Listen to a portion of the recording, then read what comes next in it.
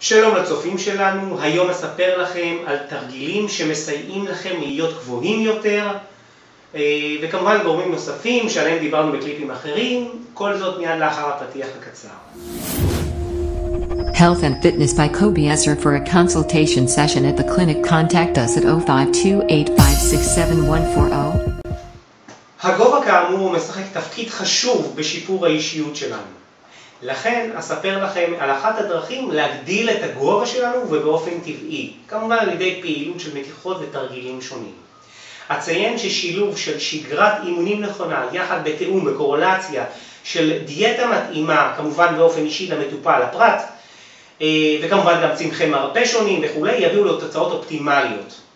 וכמובן ככל שהקדמנו תרופה למכה, כלומר ככל שהתחלנו בהליך הטיפולי בגיל צעיר יותר, כך הפוטנציאל הטיפולי שלנו יהיה גדול יותר וגבוה יותר, ונוכל לשפר את הגובה של הבן אדם, את הגובה של הנער או הילד, כמובן ולהפך, כלומר כמו שהגענו בגיל מבוגר יותר או בוגר יותר, ככה היכולת שלנו לעזור לאותו בן אדם, אותו מטופל לצמוח לגובה, הוא מצטמצם. אך כיום נדון על פעילות גופנית נכונה שמסייעת לחיזוק השרירים ולשחרור הורמוני גדילה, אשר הם אלו הגורמים הקטליזטורים האחראים לצמיחה לגובה שלנו. ואציין כי תזונה נכונה שומרת על ההורמונים הנ"ל פעילים יותר ומסייעת לבנות מחדש יותר את התאים, לרבות את תאי השרירים, עצמות ומערכות שונות בגוף, לרבות גם מערכת החיסון כמובן. אז אתם בטח שואלים את עצמכם, אילו תרגילים בעצם מסייעים לנו לגבוה? למרות העובדה הידועה שהגובה שלנו נקבע על ידי גורמים גנטיים, הגובה שלנו יכול להשתפר ואפילו במידה רבה על ידי גורמים כגון דיאטה נכונה, פעילות גופנית וכו'.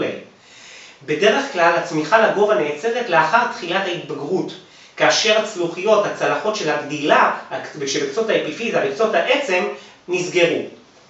אם בוא נגיד, זה בעיקר כמובן בעצמות הארוכות, אני לא יכול לצייר כי כבר כתבתי כאן על הלוח, אבל בכל קצה עצם יש את הסחוסים, יש את קצות האפיפיזה של העצם, שמשם יש שלוחיות גדילה שהעצם יכולה להתארך, וככה אנחנו יכולים בעצם לגבוה ולהתארך. כמו כן אציין שכאשר צלחות הצמיחה, לוחיות הגדילה שלנו שבעצמות הארוכות בגוף התגרמו, כלומר שקעו מהמשקעים של סידן וכו', אז לא נוכל בעצם לעשות יותר מדי.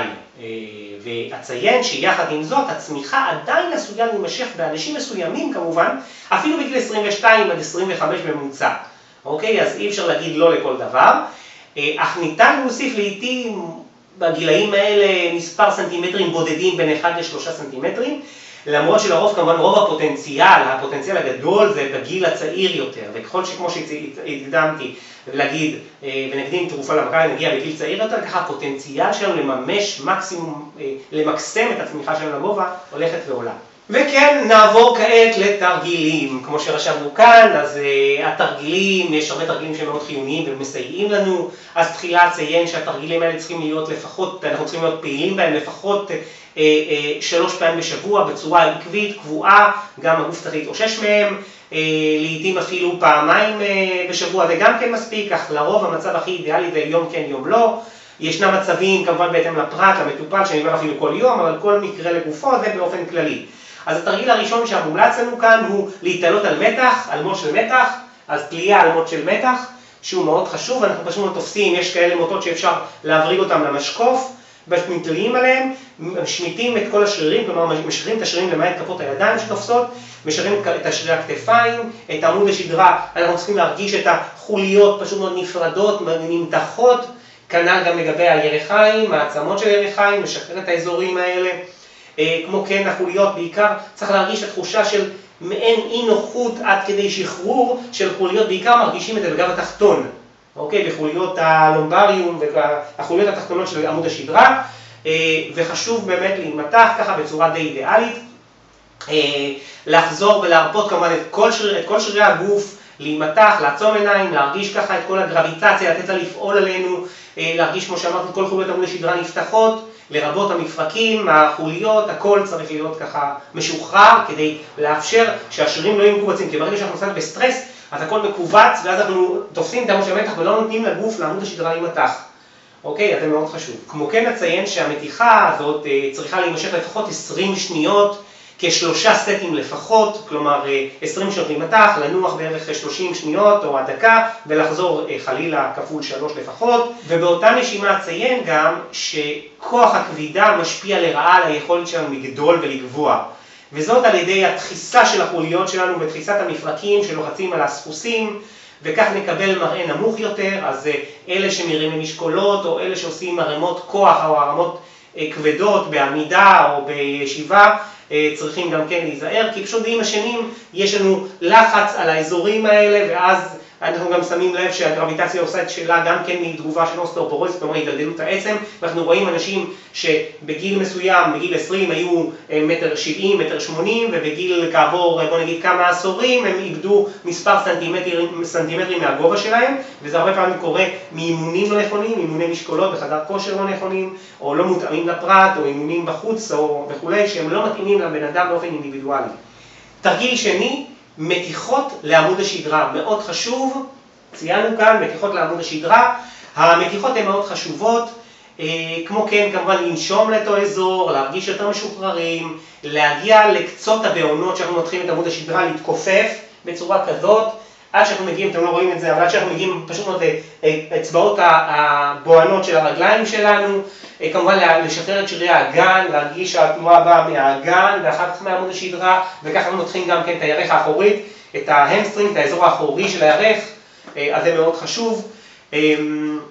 כמובן שכאן הרעיון כאן למתוח את הגב, את האלקטור ספיינל, את הזוקפים של הגב, את שני השרירים שכאן, בגב. מתיחה רביעית או תרגיל רביעי נקרא לזה, זה קפיצות עם סקואטים, אוקיי?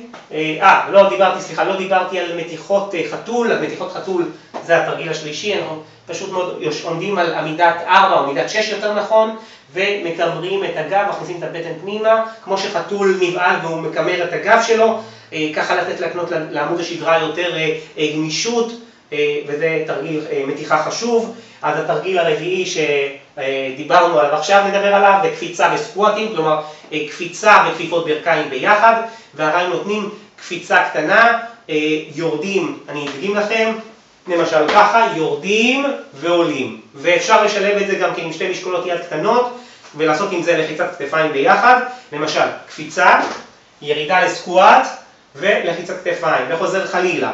אוקיי? אז זה תרגיל שבאמת עובד על שרירים גדולים, יוצר קצת מצב של סטרס, וכתוצאה מכך יש לנו הפרשה מוגברת של הורמון גדילה. התרגיל עשוי להקפיץ לנו כמובן את הדופק, וזה הרעיון ליצור את הסטרס הזה, וכך כמובן ישנה עלייה ברמת ההורמון הגדילה, בדרך מנגנון הסטרס כפי שציינתי. את התרגיל הנ"ל, את הסקוואט ואת הקפיצה יש לבצע יחד עם הנפות זרועות למעלה, יחד עם משקולות או קופסאות שימורים או מה שיש לכם בבית, אתם יכולים לעשות את זה. וכך אנחנו עובדים על קבוצות שרירים גדולה שמגרה בעצם דרך מנגנון הסטרס את הפרשת הורמון הגדילה, אז זה תרגיל חשוב. ואציין שיש להתמיד בתרגיל לפחות כדקה, אותו תרגיל של הקפיצה לפחות דקה להתמיד. תרגיל חמישי הוא מתיחות לירכיים, גם קדמית וגם אחורית, כלומר גם כאן לאזור של הארבעה הראשי וגם לאזור האחורי של ההמסטרינג, גם לישבן, לגלוטאוס, מאוד חשוב. אז ציינתי זה כאן, מתיחות לירכיים קדמית ואחורית. אפשר לעשות מתיחה ראשונה, זה פשוט מאוד לשים את הרגל על איזה שרפרף או כיסא בצורה כזאת, ואז לתת מתיחה כלפי קדימה, יד ישרה, ואז מרגישים את ההמסטרינג, את אותו האזור האחורי שלנו, של הירך, נמתח. זה מאוד חשוב כי ברגע שאנחנו מותחים את השרירים, אנחנו נותנים להם גם גמישות וגם יכולת תנועה ויכולת לגוף, יכולת יותר טובה לצמוח לגובה. כמובן שישנם שיטות נוספות, שריר לארבעה ראשי, לחלק הקדמי של הירך, אז תופסים בירך ככה ומותחים אותה לאחור, או בצורה עם יד נגדית, בצורה כזאת, ואנחנו מותחים את השריר הארבע ראשי כאן, אוקיי? שברגע שאנחנו מותחים את שני השרירים העיקריים כאן, אנחנו יכולים גם לתת לשרירים, לעצמות בעצם יכולת את הפוטנציאל, לממש אותו בצורה יותר טובה לגדול. כמו כן, תרגיל שישי זה פעילות אינטרוולית. ציינו אותו כאן, פעילות אינטרוולית, מה זה אומר?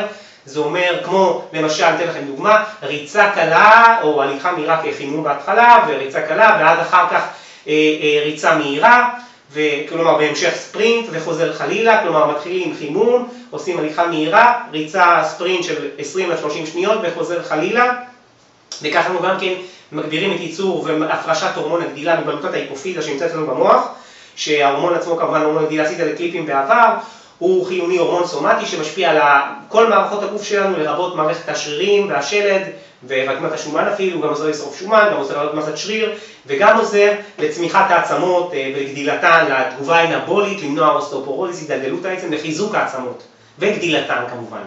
אז זה התרגילים שדיברתי עליהם היום, מאוד חשובים.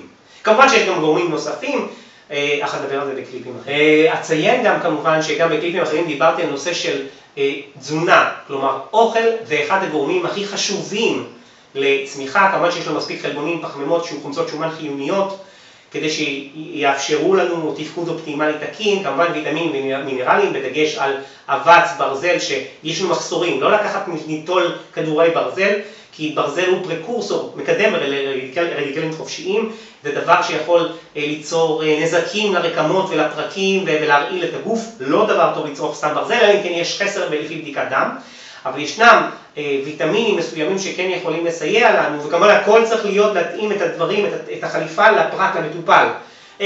גורמים חשובים נוספים זה ויטמין D, אם אנחנו לא מסתובבים מספיק בשמש או לא משתתפים מספיק, והיום אנחנו נמצאים במקומות חשוכים וסגורים, אז צריך כמובן תוספת לעיתים של ויטמין D. האוכלוסייה גם בישראל סובלת בדרך כלל ממחסור, למרות שאנחנו ארץ שטופת שמש, אז יש הרבה מחסור של ויטמין D.